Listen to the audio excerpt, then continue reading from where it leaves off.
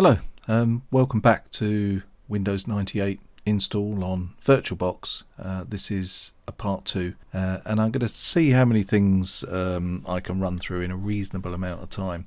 I think going to a 30-35 minute video is just too long, so in this part 2 we're going to try and keep it down to about, I don't know, something like 15 or 20 minutes, see how we get on, see how many things we can cover in that time. So the first thing that I want to cover is how to get rid of that annoying boot menu that we have every time we start up. There's a pretty simple way of doing that.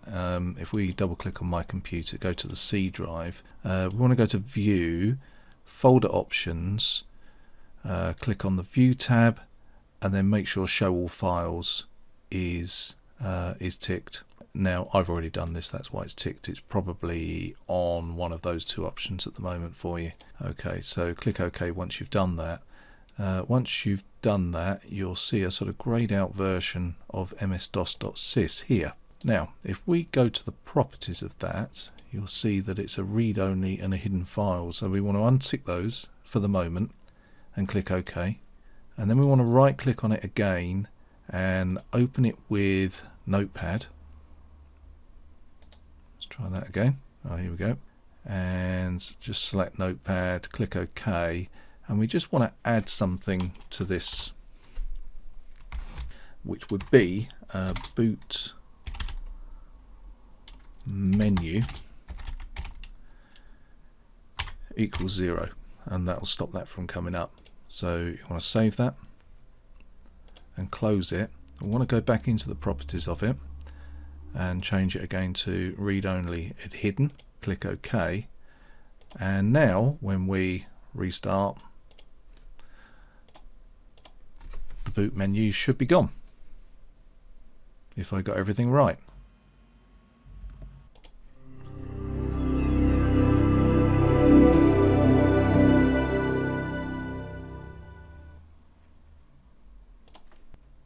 So the next thing we're going to do, well in a minute, what we're going to do is automatically install hundreds of updates.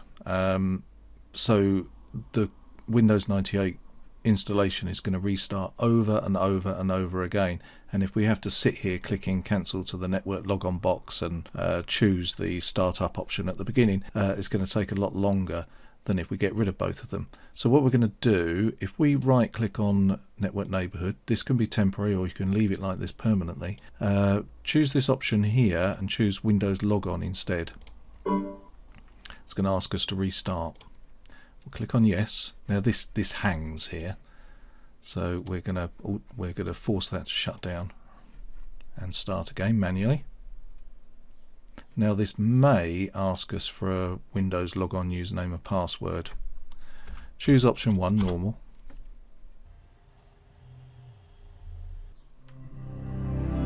Right, I've already tested this, which is why it hasn't asked for a Windows Logon.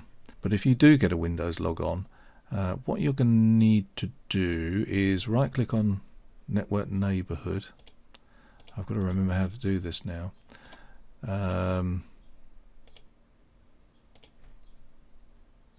Sorry,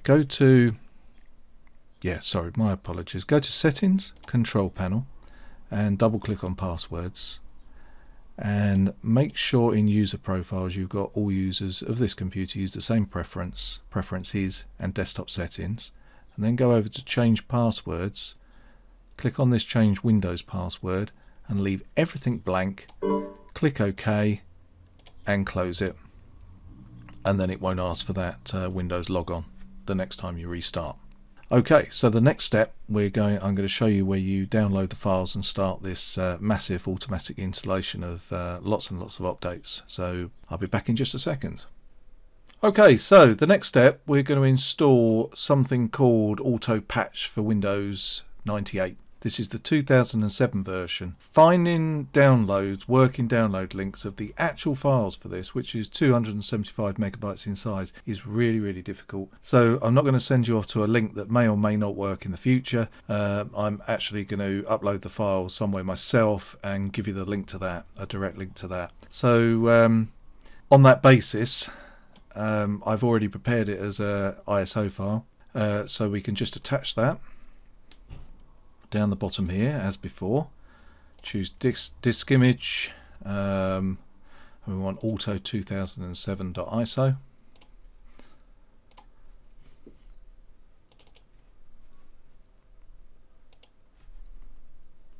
And here it is.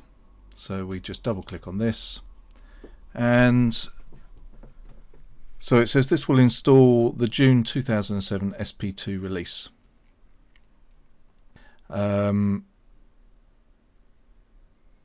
So we can ignore everything else there for the minute. Just click next.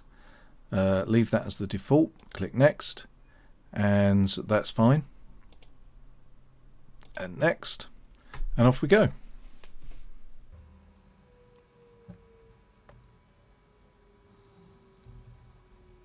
Okay, it says this has only copied the files necessary to update your computer to your hard disk. Nothing has been updated yet. You can start the program from the shortcut folder, or you there is also a desktop icon you can use. Please click finish to exit this installer. And here it is on the desktop. So we double click on there, and off it goes. Now this is going to be restarting over and over and over again. So we've got to choose an option to start with. So A is immediately and fully auto patch this computer. That's the one we want. Okay, so we type in A. Are you sure you wish to continue? Absolutely. So that's I. And then from memory, I did do a test run of this. It's a pretty much automatic process from now until it finishes. So I am going to leave this recording and then fast forward it, but you're going to get a lot of that restarting the computer. Obviously it didn't want us to restart the computer then, but off it goes.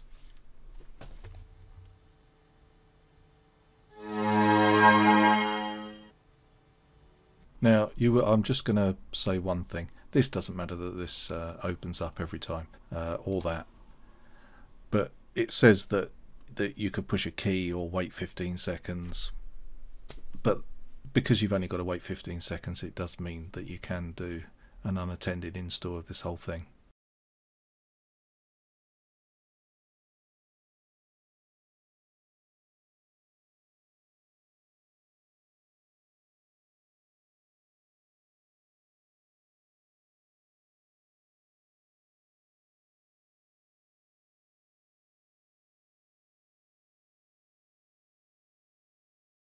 Okay then, so it's finished. In hindsight, I think I should have taken SciTech out the start menu and turned the sound off. So let's just do the sound now. Go to control panel, sounds,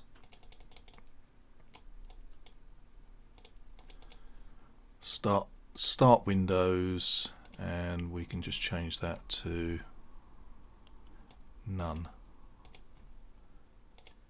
Bit late now, but never mind. Stops it from happening every time we restart from now on. So press any key to exit the program, and in here it has a list of everything that was installed, and it is really extensive. It's installed Flash, it's installed Java, it's installed 7-zip, it's installed Windows Explorer 6 point something or other. The list is absolutely huge. DirectX 9, I think it's DirectX 9C actually, yeah, 9.0C, which is the most up-to-date version of DirectX that can be installed on a Windows 98 system. Huge numbers of them are critical updates. And yeah, here we go, power menu, 7-zip, Flash, Java, lots of really good stuff. Now there is a 2008 version with some more updates, but I cannot get it to work. What I can find to download does not work. So if anyone else can tell me where there's a working version of this to help me and everyone else out, that would be much appreciated. This is the best I could find, but it comes up with an error message. So this is it, Auto 2008 update.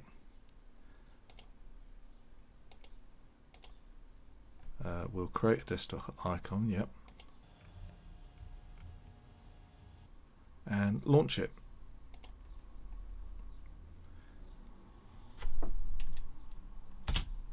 But as you can see, it won't run.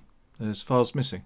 So yeah, if anyone else can figure that one out, that would be much appreciated. But as things stand, it's quite extensive.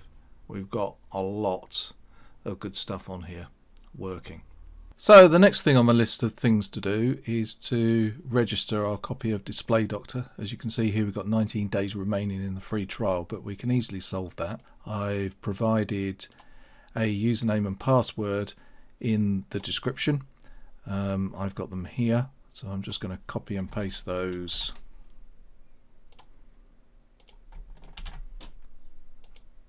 That's not going to work, forget that.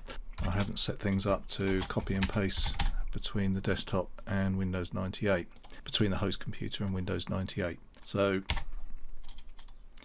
got to do it the old-fashioned way, by hand.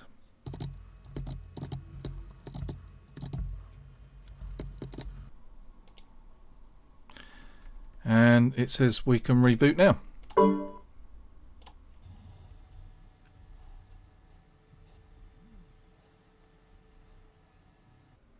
And no more expiry date. So that's another job done. Right, for the next step, I'm going to use a program, Lemmings, to demonstrate the issue, the problem. So if we install that first of all, lemmings.iso, go to my, let's close that. Go to my computer, Lemmings. Oh, actually, what we probably want to do, the easiest. Oh, do you know what? I've already done this. I do apologise. I've already tested this. So install, copy the entire contents of the Lemmings CD to your desktop like this and run it from there. It's easier because then we can have other CDs attached, etc. So if, oh no, we don't want to do that one. We want to do this one. Double click on here.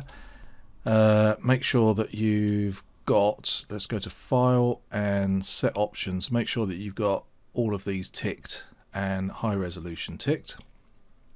And then when we play a level, well, we heard one sound there, but most of the sounds are missing. The music and most of the sound effects are just not there. Okay, and the reason for that is because most of the sounds for Lemmings are MIDI. I can't really demonstrate it there, but they're MIDI sounds, and the only sound card that's compatible with MIDI music and sound effects is AC97. And at the moment we have got, let's just go to sound, we've got Sound Blaster 16 or All 32, all compatible sound. Okay, so to get that working, what we need to do first of all is shut down.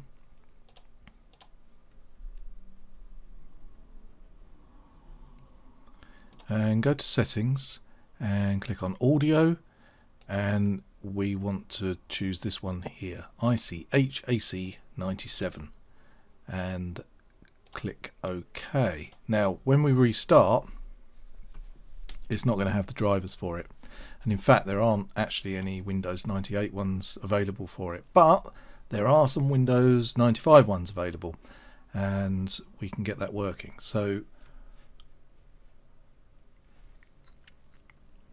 let's just let this start up first. Okay. So here's a link. I'll put that in the description. And you want to download this one here. Okay. And that will download a .exe file. That should have started downloading, but we can click on that direct link there. So that will do a direct download of a .exe file, which isn't any good for us as it stands. What we need to do is extract it. Let's go to the downloads. So I can delete that one because I'd already downloaded it. So this one here, what we want to do is right click. Now you should have 7-zip installed already. Click on Open Archive, and then we can see everything that's in that exe file, and we need all of that. Okay, so if we create a folder in here, and we'll call that AC97 sound driver, anything you like really, and open 7-zip up again, Control A to select everything and just drag it into the folder we've just created. So we can close that now and have a look in there. We can see it's all there. Okay, and then we get image burn, open, click on create image file from files and folders, Control A to select everything, drag that in there like that, click here, and we want to just put this onto the desktop, and AC sound driver.iso and save it.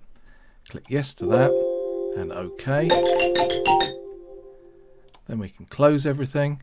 We can close that, and now on our desktop, well, we don't need that, but we want this one here, AC97 sound driver.iso, and if we attach that,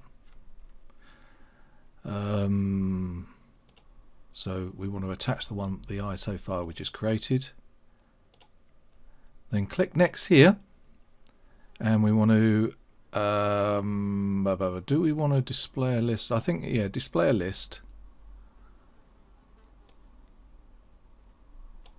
and sound and video gain controllers, and then we want to click on have disk, browse, select the D drive, click on this Win95 folder, and it's already selected the INF file, which is our driver. Click OK, click OK. These seem to be identical, so I don't think it matters which you select. Click OK, click next, and click finish. I hope that wasn't too quick. I hope you're able to follow along, but once again, as I said at the beginning of the video, I want to try and keep this video to a reasonable length. Okay, so we can close that. So if we right click on my computer now, go to properties, go to device manager, and we can see now that our sound, well, actually we want to delete this. We'll click remove, and then yep, we've got the Realtek AC97 driver, so we can close that. Now if we open up Lemmings,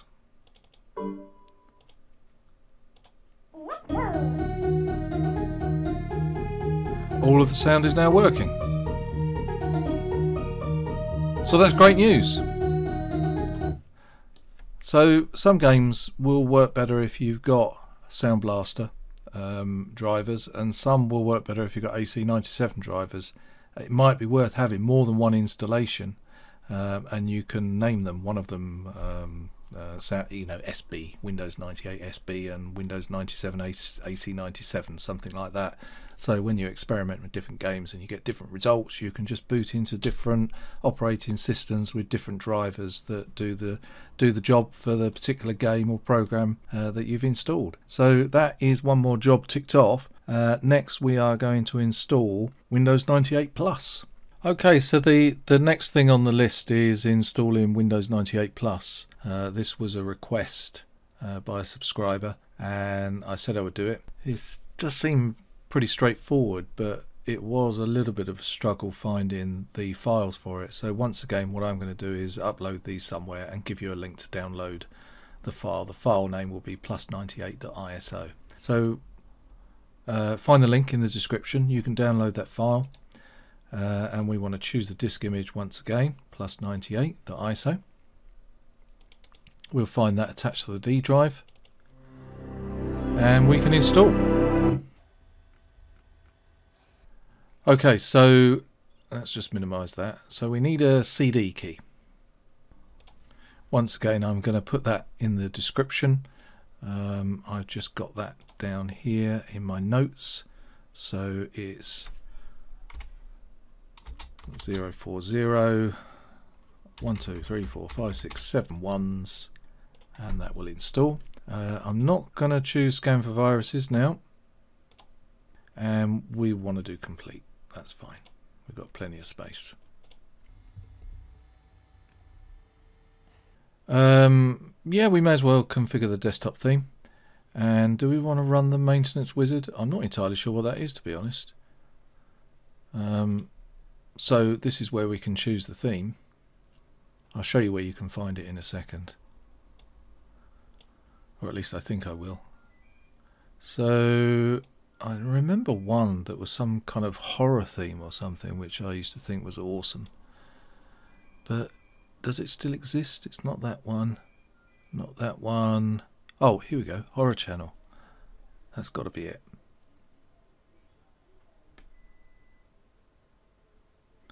So click OK. We could have just applied that.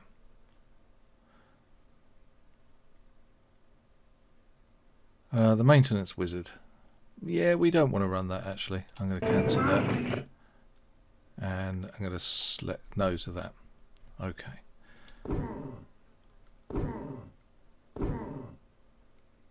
There's some strange sounds going on there. So how do we change the theme? Right click on the desktop, click on properties, and where is it?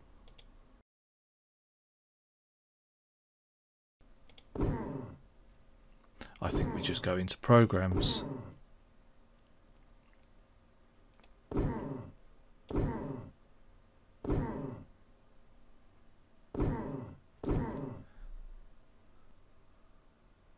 Yeah, and then go to desktop themes, and that opens up that window. I mean, you can select, by going through the normal properties, you can select each of the things, such as the desktop background and the screensaver, etc. But this does the whole thing in one go. But you'll also notice what it installed. That's getting quite annoying, that noise, I must admit. So I'll probably get rid of that in a second. But Microsoft Plus 98 also installs some other things. Let's try a game.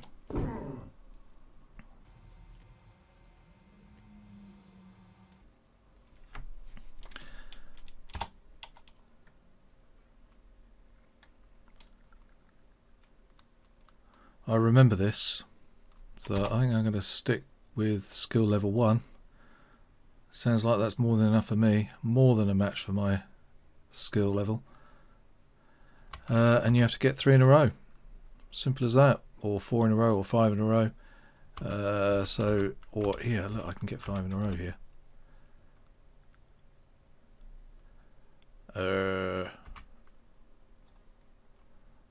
I forget how to do this. Anyway, so that's the game. So the next thing on the list, because I'm doing this with the arrow keys, but there's one more thing we can do. So I'm going to exit that game.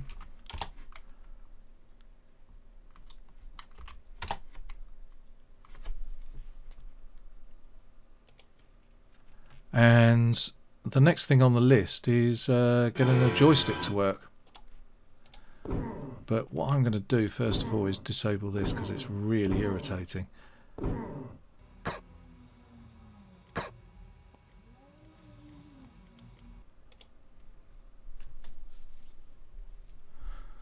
Okay, we'll try something else. Right, so yeah, the last thing on the list then is simply getting a joystick to work. So give me a second, I'll get prepared and I will be back. So getting a joystick to work or a gamepad to work within Windows 98 is another item that's been requested by a subscriber. More than happy to do it. This is a pretty simple thing. You might find that because we're running with USB 1.1 in Windows 98, there may be some devices that are going to be incompatible with that, but most joysticks and gamepads will definitely be compatible with USB 1.1. So simply all you do, if we go down here, you'll see this little symbol of a USB connector. If we right click on there, you'll see what's connected via USB. And we got, yeah, I've got a little tablet thing, my microphone, and a gaming mouse. That's it. So what we have to do first of all is plug in a little gamepad. So I just had to climb under the desk to plug that in, which is why I paused the video. But now I've plugged it into my host PC. If we right click here, we'll see that we've got an 8-button gamepad connected. So if I left click on there,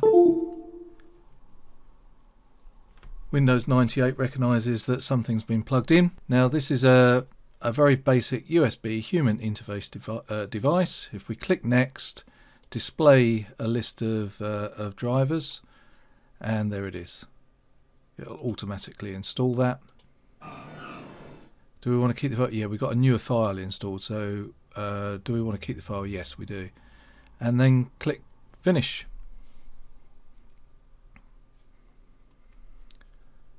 So now if we go to settings, control panel, is it gaming options? Yeah. Okay, click on properties, and there we go. That's all working. So that'll now work within games. So really that brings us to the end of this video. I think that's been a pretty good start of a part 2. Part 3 is possible, but let's see what the feedback's like, see if there is anything that can be added that's going to be of use to people. I don't want to just keep making videos for the sake of making videos. It would be good to move on to something new, but if there are some things that I know how to do, that I can do, and you want me to do it, and there's enough positive feedback from people, then by all means I'll move on to a part 3. But in the meantime, thanks for watching, and I will see you in the next video. Bye for now.